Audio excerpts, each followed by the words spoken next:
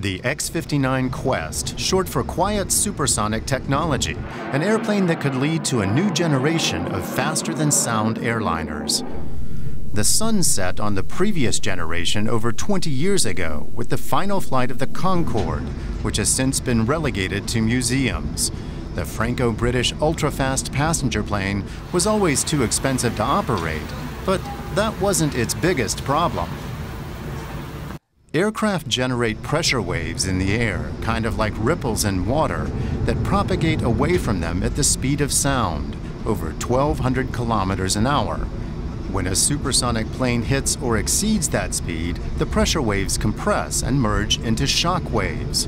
These are perceived by people on the ground when the plane passes over as a loud thunderclap of sound, called a sonic boom. NASA and aerospace company Lockheed Martin have been working on the X-59 since 2016. It's an experimental plane able to fly faster than sound that doesn't blast the ground with unwanted noise. Using models and new technologies, the company's engineers came up with a design that minimizes the boom after the plane crosses the sound barrier.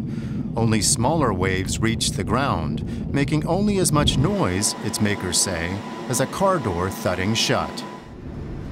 The X-59 design still has to go through rigorous testing. Its developers are also planning trips over population centers to see how people perceive its sonic footprint. A first flight is slated for later this year. If the plane passes those tests, it could one day make high-speed flight quiet enough to be a feasible possibility for passenger planes.